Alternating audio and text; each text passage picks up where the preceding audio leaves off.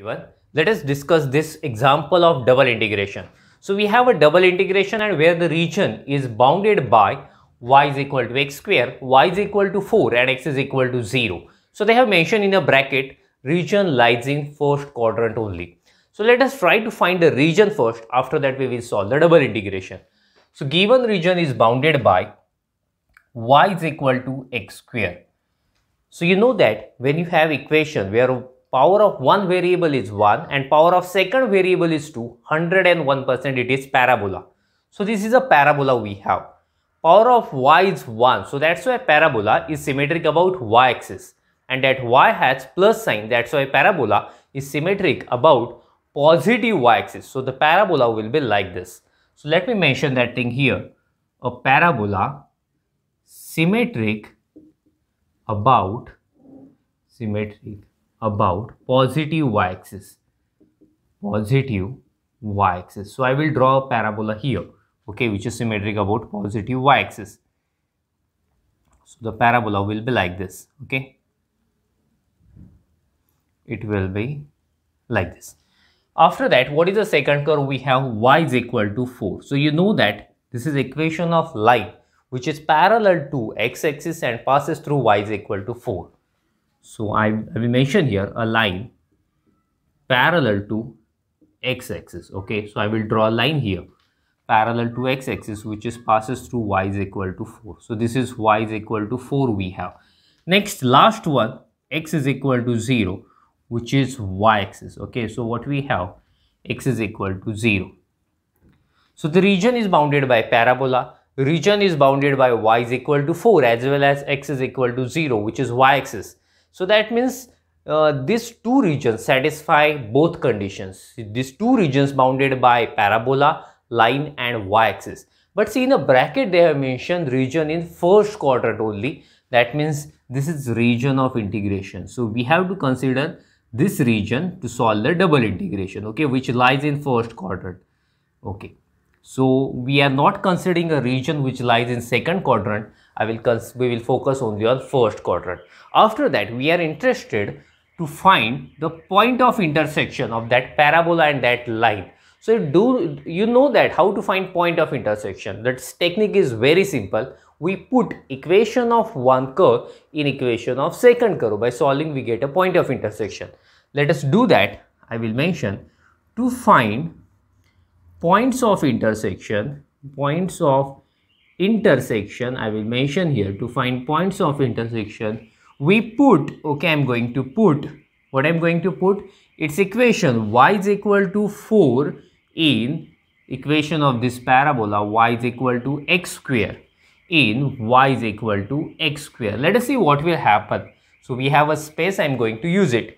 So I'm putting y is equal to 4. So 4 is equal to x square. So obviously x is equal to plus minus 2. Getting x is equal to plus minus 2.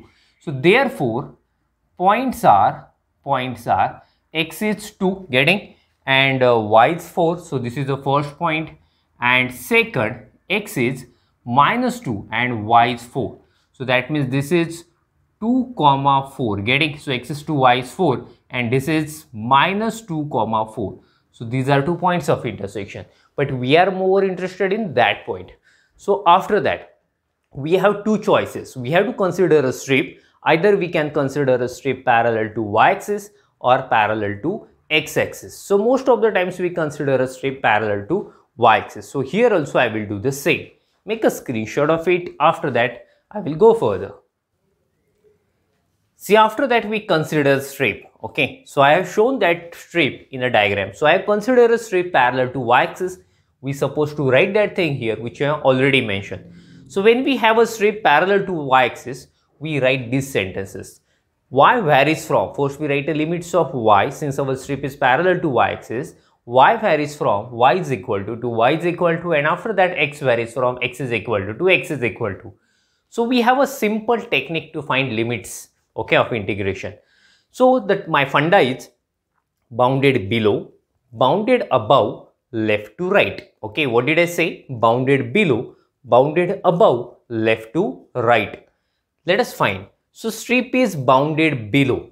So strip is bounded below by this curve. See, when you find bounded below and bounded above, see, focus on the curves. Okay, so which curves we have, and when you say left to right, that time we have to consider a corner point, since we have to cover each and every point.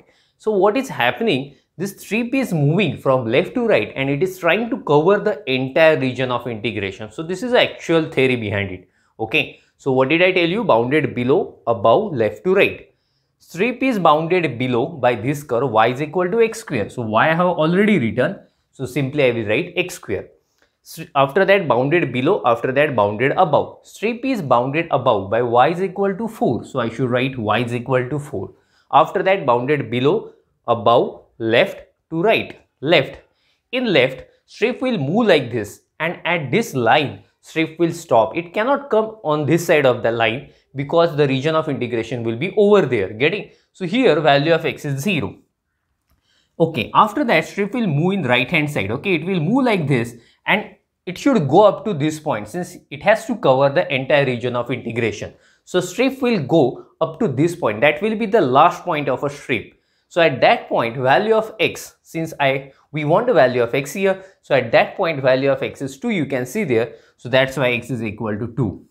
As I told you earlier, when you find bounded below and bounded above, that time you have to consider curves, and when you move from left to right, that time you have to consider each and every point and every corner also. So that's why when you move on that side, it should cover that corner also. So at that corner point value of x is 2. So I wrote 2 here. Let us go further. So in this way we got the limits of integration. I is equal to what we have, double integration f over s, right? So double integration, what is my f? You can easily see here, my f is 4x square y. 4x square y. I should write dy first, dx later, since my strip is parallel to y-axis. When you consider a strip is parallel to x-axis, that time you should write dx first, dy later. So dy first, that means I should write limits of y here. What are limits of y?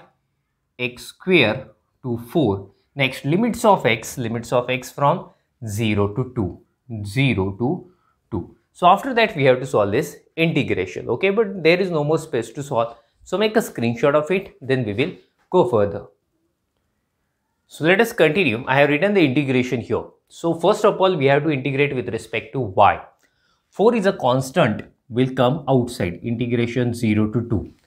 Inner integration is with respect to y. So all functions of x will come outside.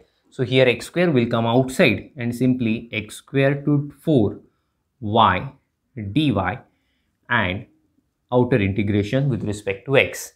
Let us integrate. So 4 integration 0 to 2 x square. Integration of y is y square by 2, right? So x square 4 dx. Simply I am solving the integration. After that we have to put upper limit, lower limit. See, this 1 by 2 is a constant. I am taking it outside. So 2 will get cancelled. 2, 0 to 2 x square. I am putting upper limit. 4 square 16 minus x square x raised to 4 dx. This thing we have, right? Let us continue now. So 2 outside.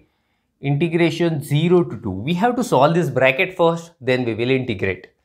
So it is 16x square minus x raised to 6 dx. Okay, so this thing we have 16x square minus x raised to 6. After that we have to integrate. So it's very simple. 2. 16 is constant. Integration of x square is x cube by 3. Integration of x raised to 6 is x raised to 7 by 7 with limits 0 to 2. After that we have to put upper limit, lower limit. So 2. I am putting upper limit 2 here. So 2 cube. So that means 16 into 8 divided by 3 minus here 2 raised to 7 divided by 7, right? So if I put 0, we will have 0. So minus 0 we will have. So simply we have to solve this problem. Okay, make a screenshot of it. After that we will solve it further. So let us continue. So this is equal to 1 by 2. Okay, so this is 16 into 8. It's 128 divided by 3. 2 raised to 7 is 128 divided by 7. Okay, what will I do? 128 I will take common. So 2 into 128 in bracket 1 by 3 minus 1 by 7. So this is 256, okay, into, after cross multiplying 7 minus 3, 4 by 21. So let me simplify it. So what will you get? 4 and 2, 1, 0, right? Yes, by 21. So this is the required answer. Make a screenshot of it. After that, we will stop. Thank you. Bye bye.